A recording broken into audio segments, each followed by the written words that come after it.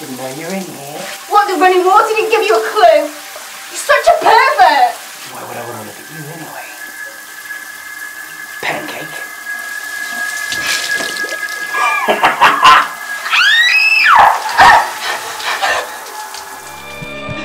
On the count of 3, you pop it or Trev will.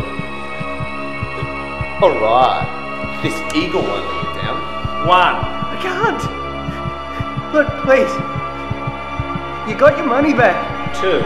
Please. I'll never do it again. 3.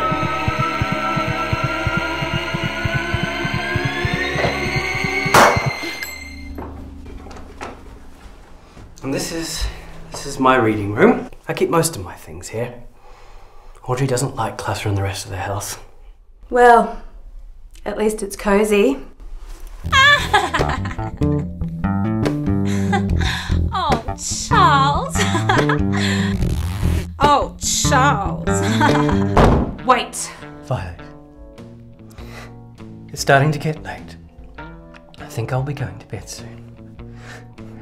Maybe you should be heading off. Look, I know we haven't always gotten along, but we're family. And I'm really trying to make an effort to get back in my baby sister's life.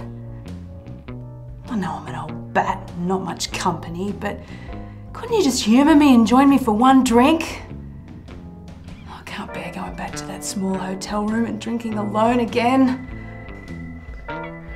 Okay. All right.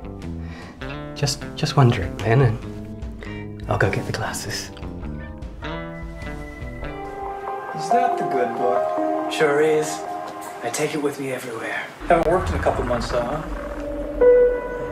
Oh, I've been away. So you good with kids? Oh, I love kids. Great. You tell anyone, I will kill you.